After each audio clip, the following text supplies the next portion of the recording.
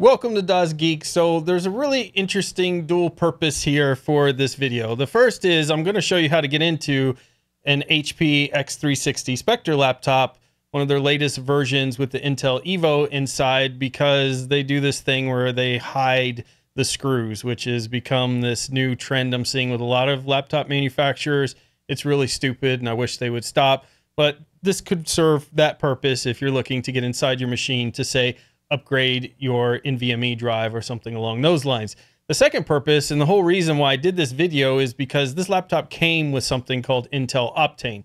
Now, Intel Optane, in short, essentially is a technology that allows you to take a portion of an NVMe drive, usually it's 20, 30 gigabytes, something like that, and they essentially utilize it as a caching area. It's non-volatile, so that it can kind of try to predict what applications you're going to open and things like that, so it's much faster. That's a very, very high level view of what Optane does, but essentially that's the concept behind it, except Intel Optane is really a pain in the butt if you ever need to try to reinstall it onto a drive, because if you install something like Linux, for instance, or you have to remove Optane for some reason and try to put it back on, it's a real pain in the butt to try to set it up again.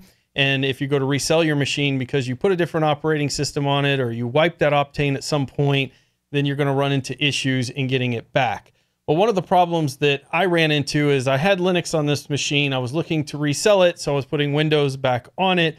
And obviously to put Linux on it, I had to remove Optane, which is weird because Intel is one of the biggest supporters of Linux and open source. Generally, all their technologies work amazing in Linux. Intel Optane is an exception to that. You have to remove it in order to install a distro onto it. But when I went to install Windows back, it could not see the drive at all. And there was no way in Linux to put Optane back onto this specific drive. So I needed to get Windows in there, but I couldn't because Windows couldn't see it.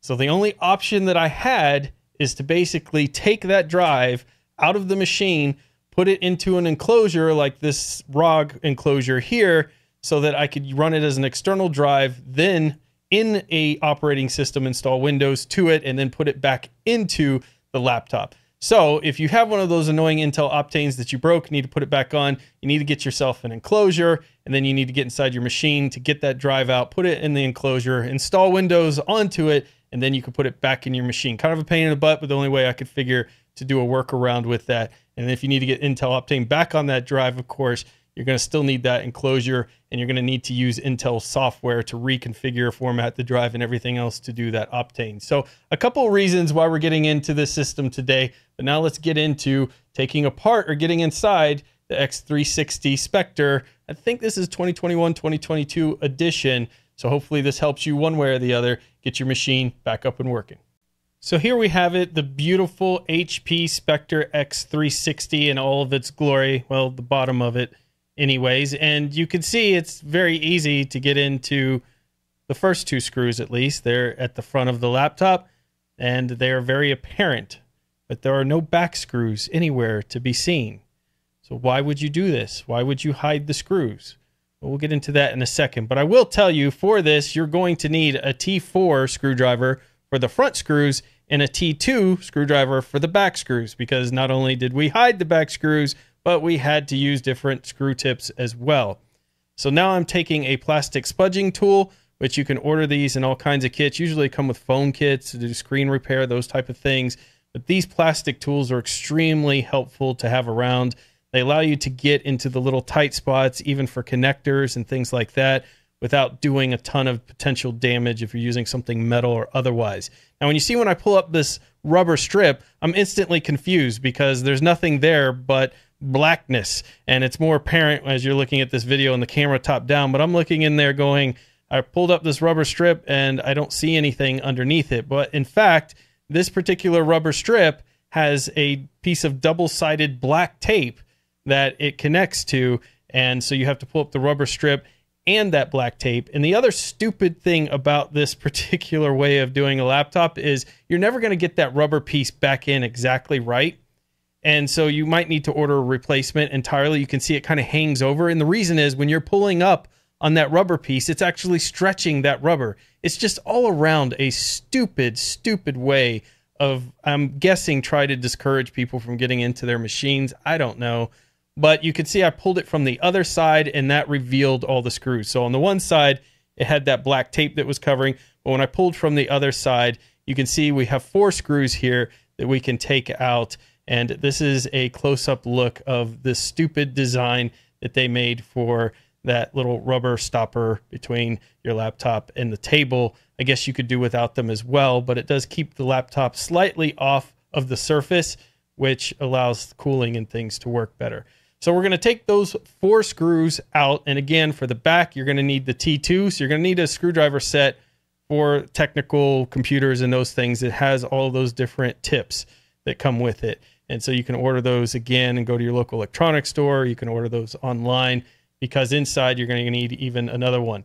So right now I'm taking the little pick spudger tool and I'm pulling right where the hinge is at because there's a gap where the hinge is. And then I'm running that tool gently across the rest of the frame so that I can basically undo the clasps that are inside that are holding that little tiny thin, super thin piece of metal back covering that you don't want to bend. So you have to be careful not to bend it. So I'm just kind of going around and I'm just doing little lifts here and there across the entire frame, but you want to start with the hinges because that's where you can get that little plastic tool inside, and that will allow you to pop the clasps and be able to get into this machine once you've done that. And you don't want to pull up too hard on the back or the front because you might bend this very thin piece of metal. You can see how thin it is. It is paper thin there. So you don't want to end up bending that.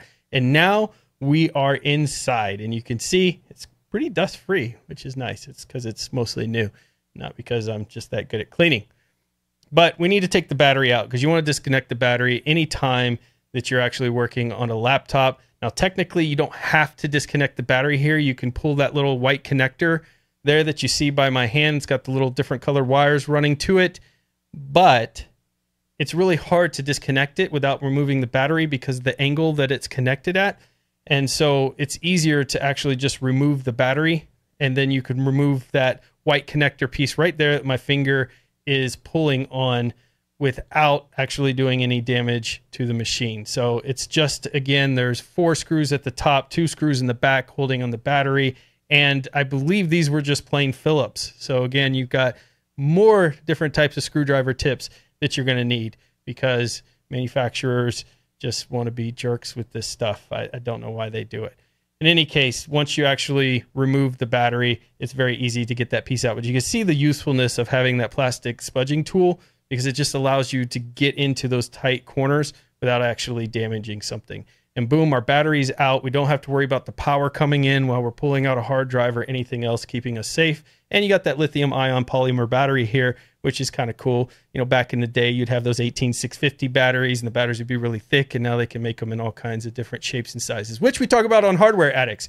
And under this little piece of metal here is where our NVMe drive is, that Optane drive that's caused me so much pain and so much sadness.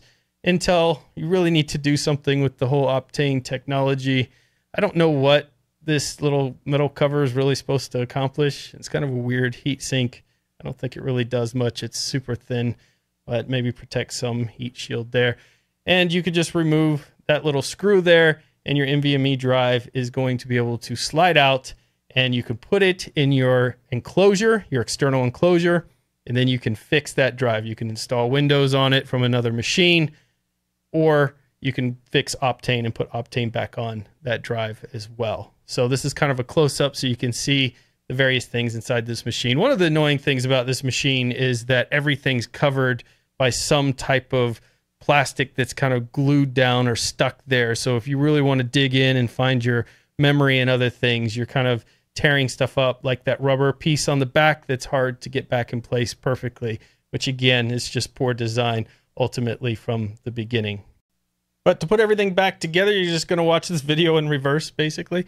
You could do. But the one thing I wanted to show you with the battery specifically is that it's easier to get in if you hold the battery slightly at an angle to get that connector in, because it's a really tight space and it's a very short cable. But if you hold it at an angle there, you can see with just my thumbnail, I'm able to pop that connector in with no issue. And that's really the only other thing. Everything else should just pop back into place just as easily as we took it out there. And I'm using the little plastic spudger tool. See how convenient that is? Just to make sure that's nice and tight.